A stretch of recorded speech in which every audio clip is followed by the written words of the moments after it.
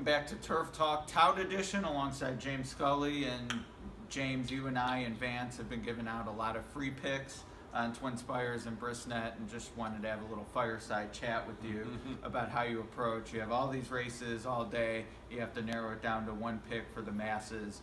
What finally leads you to that golden choice?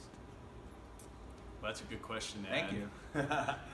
You know, a lot of times I'm focusing on the race layout. I mean, the first thing I do is I try to look at a field and get a good feel for like how the race is going to set up, how it's going to lay out, and I'm looking for a horse that has a tactical advantage quite often, whether there's speed or there's a lot of speed in the field and they're going to come off the pace and it sets up well. And as you know, I mean, one of my favorite angles is class.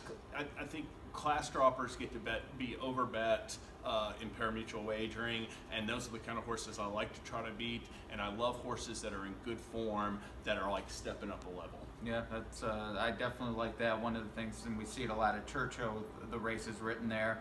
Some people, for some reason, shy away from maidens that go into the N2L level or the N1X.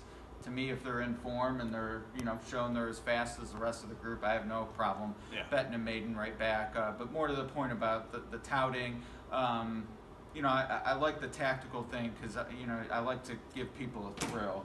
So either you want a forwardly placed horse or a horse is going to be in the mix. I actually do try to shy away from deep closers because you might never be in the race, and that's no fun for people who are playing. Odds-wise, do you have a target you look at? Do you try to pick a race where you can beat the favorite? You willing to lean on a favorite? What's your strategy there?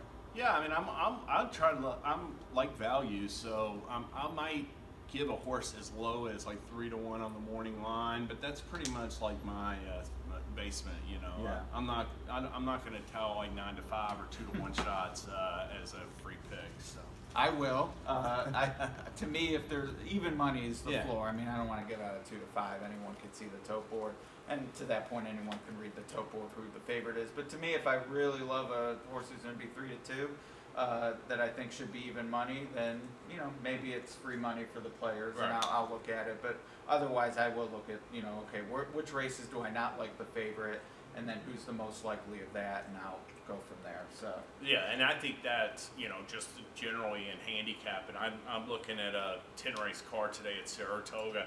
Absolutely, which races are the favorite or vulnerable in is one of the, you know, my major objectives to identify. Yep, absolutely. What's the highest price you've ever given out?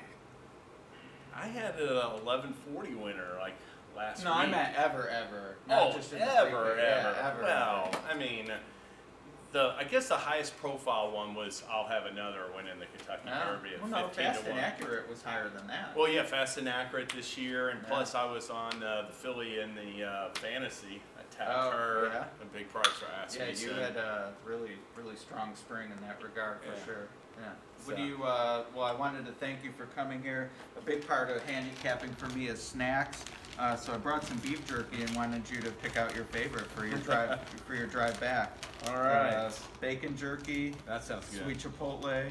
And what's this one? Garlic chili pepper. Oh, I'll go with the garlic chili pepper. All right, garlic chili pepper jerky for James Scully. Hopefully some winners for our viewers. We got a free pick going out today at Saratoga that I tabbed, and we'll have picks all weekend with the races. We shot an on point with the Pacific Classic in Alabama, so hopefully lots of winners. Yeah, definitely. It's going to be and lots of flavor for you. Yeah, big weekend, Pacific Classic this weekend, Travers next weekend, and then Labor Day. So this is a real exciting time. Absolutely. All right, that's it. James, safe travels to Saratoga next week. All right. We'll be there live for the Travers. We'll be here with some picks. Have a great weekend.